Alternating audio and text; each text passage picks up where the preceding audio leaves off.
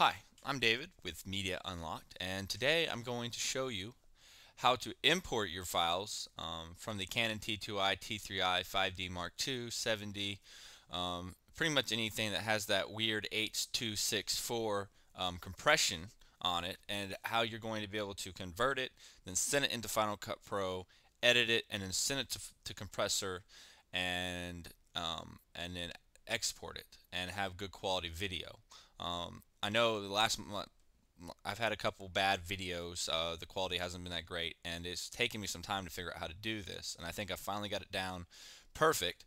So now what I'm going to do is show you guys how to do this process. So the first thing you're going to need is a program called Mpeg Streamclip. Now what it does is it goes in and reconverts your files into an Apple ProRes 442. Or if you have another program like Sony Vegas, I don't know what their native file compression is, but you can compress it in Mpeg Streamclip to their native file compression. Therefore, you'll be able to edit without rendering every 5 seconds. So what you're going to do is you're going to type in Mpeg Streamclip up here in Google. It's going to be the first one. You're going to go on and click that. You're going to click download Mac version or download Windows version. Of course, I've already got it downloaded, so I'm not going to download it. So then I'm going to downsize this. I'm going to go on and open up Mpeg Streamclip. Now here's what it looks like. So the first step you're going to do is you're going to go up to List and you're going to click on Batch. Now once you've done that, you're going to click on Add Files. And the file I want is just sitting on my desktop. Here it is. So I'm just going to Batch. It's going to ask me, please choose a track, pick Export to QuickTime.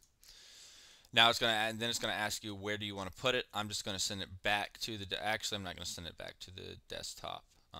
Actually I'm going to send it to the desktop. So I'm going to send it to the desktop. Select. Now here's where you can change what you want it to convert the file into. Now it's already at H.264. So I want to convert it to an Apple ProRes because that's what's going to make it work for Final Cut Pro. Now, if you have different editing softwares, you may need to convert it into a different format here. But I'm going to go with Apple ProRes 422. Now I'm going to put the quality at 100%. Now this is going to make your file quite large. It's going to take, like, say it was a gig, it will take it and turn it into like a 3 or 4 gig file. So it does do that to you. So you're going to do Apple ProRes 422, quality at 100%. You're going to go to audio, you're going to click on 48 kilohertz. Now here's where it gets a little tricky on picking which one of these you want to pick. So this is the way I look at it. If you shot in 24 or 30 frames per second, depending if you're NTS or PAL, and that's all you shot, you didn't shoot any 60 frames per second footage, click on 19. You can leave it at 1920 by 1080 unscaled. Now, if you shot in, let's say, and those are really what you want to do is just import the 24 or 30 frame per second footage. Now let's say that you shot some of your footage in 50 frames per second or 60 frames per second, depending if you're NTS or PAL. Then the best you want to do is you probably want to do this 1280 by 720 conversion right here. Now the difference is that if you batch in a whole batch of files and there's a few 60 frames or 50 frames per second files in there, it's going to end up making them, when you do this unscaled 1920 by 1080, it's actually going to distort your 720 by 1280 footage that was shot in 50 or 60 frames per second. So what I do is if I have a lot and I don't want to like go through and find my 720 frames or my 60 frames and my 24 frames per second, I'll just batch them all at 1280 by 720 HD TV 720p. So, but most of my footage is shot all at 24, so I'm just going to leave it at 1920 by 1080 unscaled. Alright, so after you've done that, you're going to go and you're going to declick the interlace scaling and go on and click de-interlace video.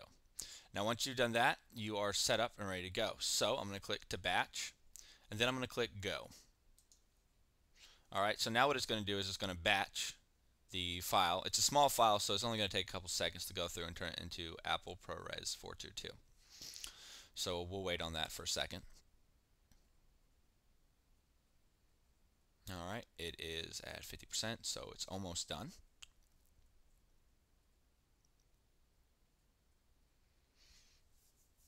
All right. All right, so now it's done. I'm going to go on and exit out Mpeg Stream Clip. I no longer need it.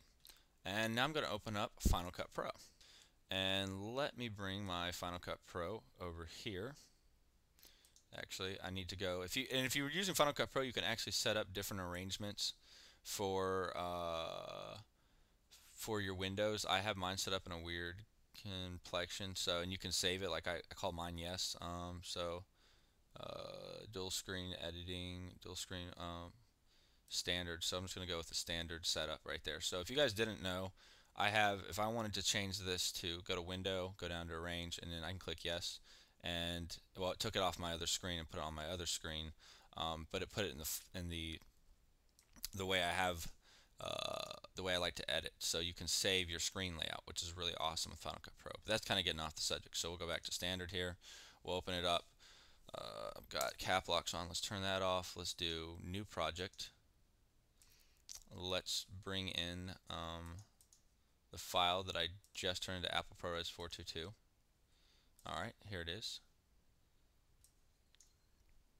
Now, before you do anything, you need to go up to Final Cut Pro, click on Audio and Video Settings, and then this is what I just converted it into. So you want to go in and click on Apple ProRes 422 HQ 440 by 1080.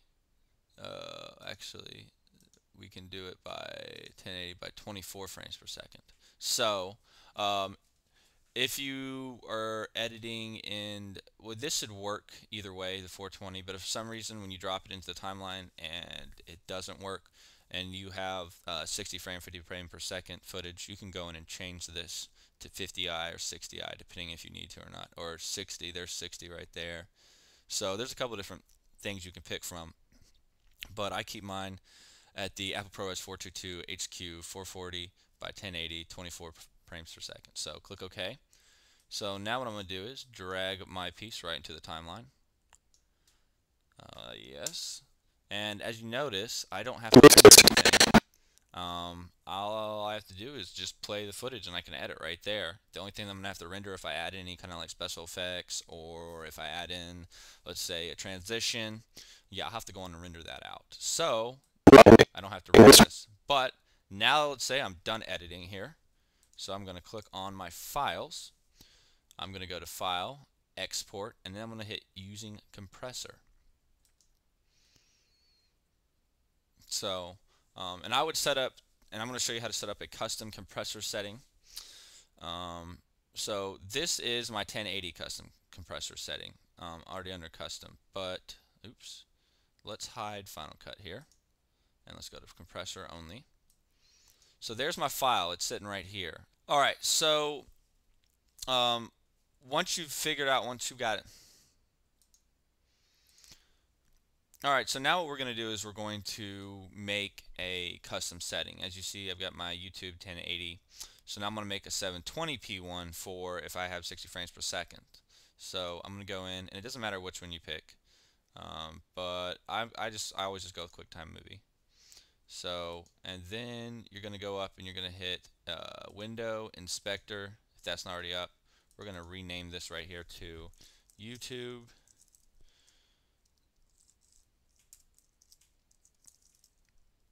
underscore, and I'm going to put 720. So this is where I'm going to put my 720 footage. Now, you can leave it at QuickTime Video. And go in, let's make it the best quality. So let me just double. So you're going to click on Video Settings. We're going to go to Best Frame Rate. I don't know why it's at 15. Let's change it to 24. Or if it's 60 frames per second, well, that's if it's all 60 frames per second, click it to 60. If it's just 60 and 24, just leave it at 24 frames per second. Put that in H.264. It's taken me quite a while to figure all this stuff out over the last couple of weeks. That's what I've been working on. So click OK. So now you got your audio. It's at 48 kilohertz, so we can just leave it there. Then let's go on down the line. Don't need to worry about that. Don't need to worry about that. And then frame size. So this is going to be my 1280 by 720. So that's going to be, change that. Then you're going to put save. Alright, so now I have both my YouTube settings set up. As you can see, my 1080 and I've got it set up to 1220 by 1080, or and my video settings are up here at H.264 at best quality. So you're going to get the best quality out of these, going through these steps and using setting up your custom settings. So this is a 1080 file by 1920, so there it is. Now I'm going to right click on source, and then I can send a destination. I'm going to send it to the desktop, and then I'm going to click submit. Yes. Okay. Would you like to save changes? Okay. And then if you want to put a title to it, I'm not going to. Submit. And then it's going to go up under history, and it's going to show you how long it's going to take to outsource it. Alright, so it has finished. So this is what the footage I just edited is. Okay, just talk. Tester 1, 2, 3. Okay, just talk. Tester 1, 2, 3. We're testing the mic, and we're doing mixers today. This is what it looks like before it got edited. Okay, just talk. Tester 1, 2, 3. We're testing the mic, and we're doing mixers today. So that is how you do I guess a Final Cut Pro from your DSLR camera to the editor to the exporter, and then on up to YouTube. Now if you have long files and like you're uploading a video to YouTube, and say it is you use these settings and it comes out with too many, you only got like a 2 gig upload limit, and it comes out with it comes out at 2.5 gigs.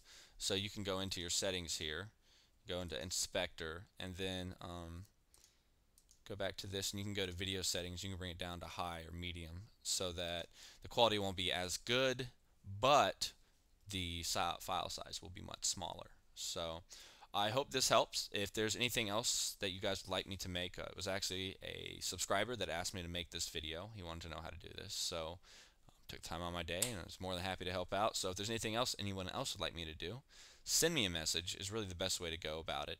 You can leave a comment, but sometimes I miss your comments, and I apologize for that.